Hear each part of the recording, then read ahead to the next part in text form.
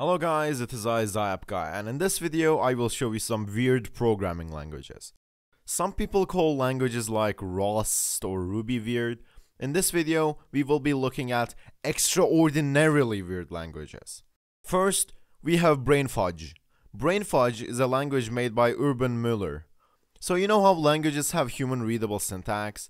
Things like if, else, for, int, float, void, etc. Well, you see, Brain Fudge really doesn't have that. An entire language made from less than and greater signs, plus and minus signs, and very unconventional syntax. Here is Hello World in Brain Fudge. Bruh. Yeah, it doesn't really look that intuitive in my opinion.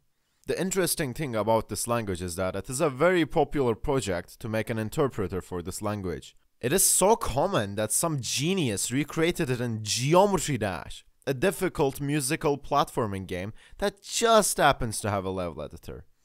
Yeah. Second, we have Batch. Batch is basically shell scripting for Windows. It is interpreted as a list of CMD commands from a bat file. Using C and C++ are boring. What about a literal built-in interpreter? Although it might look very primitive, people do very impressive stuff with it. One example is one of my friends, Yeshi.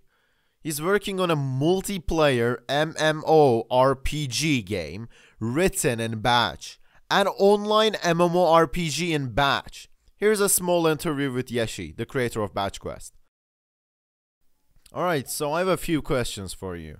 First of all, why Batch? Why would you not want to use stuff like C or C++? It's sort of the same reason why people write programs and games for old systems. It's fun and challenging to work around the limitations of your environment. But how is this possible? How can you achieve such things with Batch? Well, first off, the way I do networking Batch is by using FTP, by sending a temporary file with a public and private client ID for authentication. A batch script acting as the server responds by reading these temporary files, and then altering game data accordingly, and then sending it to each player's client. Well, how long have you been using Batch to create all these? About 7 years now. 7 years in Batch, that's impressive. So, do you know any other programming languages? No, I haven't bothered trying to learn anything else because I haven't had the need for it. Also, writing something in Batch makes it more interesting and unique.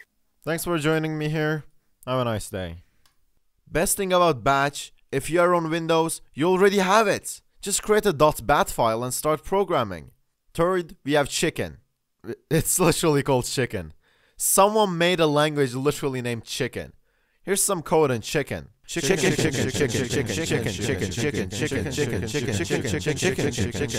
This language is literally the word chicken. The only word in this language is chicken. I really hope someone forks the code for this and makes a language called fried chicken. Then it will be complete. Finally, we have English. Yes, English. The language is called English.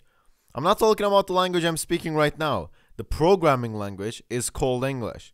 Look at this elegant code. Display hello world and a new line. Stop the program. This is the programming language called English. If you can speak English, you can probably use English. Why would somebody need this? Does anyone ever use these? No. Are they useful? No. But are they fun? Yes. This was zyapguy with another video. I will do these types of videos occasionally, but of course I will still continue doing my usual programming comedy videos. This video's shoutout goes to Shiba Dog Studios. They're a small game dev channel, they stream occasionally and are very entertaining to watch. So please, go check out their channel. A batch script asks... I've mispronounced acting as asking 5 times. Alright, you can have as many takes as you need. Yeah. A batch script asking...